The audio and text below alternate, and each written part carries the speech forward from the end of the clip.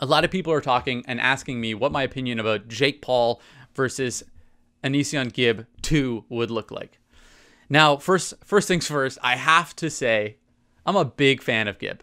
I think Gib's a great guy. You know, he's a great representation of hard work, dedication, heart, all of the above, man. I can't speak highly enough of Gib.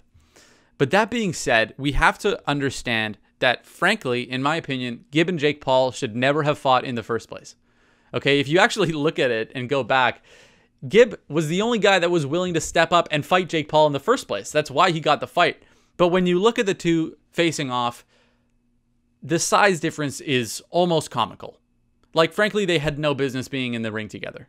And that's not a knock on Gib at all. That's just a knock on, the commission more than anything for letting a fight like that happen. Jake Paul probably walks into the ring at 210 pounds. Now, a lot of people don't understand weight cutting, so they don't understand that, Jake Paul weighs in the day before at 190 pounds, but he most likely drains some water weight from himself, cuts weight to get to that and fights at that weight. Well, in reality, he's probably fighting at 200, 205, or 210, around there. And especially if you look at him now, he's even bigger than he's ever been. Gib weighs in at an actual 180 pounds. He might cut a little bit of water weight from 185 or whatever, but realistically, he's about 180, 185. So that's a 20-pound difference in their size. More than that, Jake's a bigger, stronger, and significantly taller guy with significantly more reach. Now, when you're looking at amateur boxing at the lower levels, your size doesn't matter that much. And you essentially just have to acknowledge that you're going to be fighting guys at crazy different weight classes. Anyone that has amateur boxed or amateur kickboxed will tell you they've probably fought guys 20, 30, 40 pounds heavier than them. They've probably fought guys in completely different weight classes. And that's just kind of how it works. So for the level that they were fighting at the time, that worked out. To be able to fight at a different weight class, it didn't really matter because it was more who was better. But now, as they've both matured in their boxing ability, as they're both getting better at boxing and improving and slowly getting better and better and better, the difference is expanding. Okay, the value of that size is more important than ever.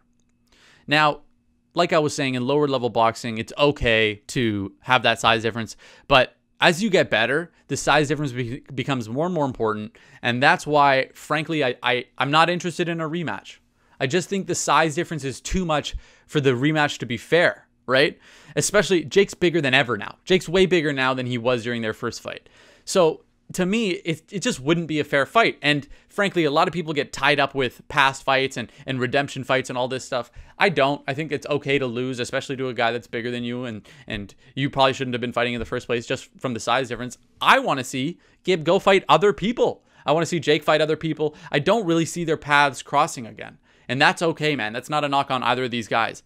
Frankly, I would love to see a Gib versus Taylor too, because I want to see Gib beat someone up again, and I want to see it with three-minute rounds and 10-ounce gloves, because I think it would just be a total blowout. And I want to see Gib be able to celebrate in the ring and really show the world, because there was the changes that Gib made. If Gib 2.0 had showed up against Jake the first time against Jake at that time, I think Gib would have won that fight, because what Gib did was he was able to stay defensively responsible while applying pressure. And that's the big thing, right? But even with that adjustment, even with that improvement, I just don't see how he would be able to beat Jake Paul.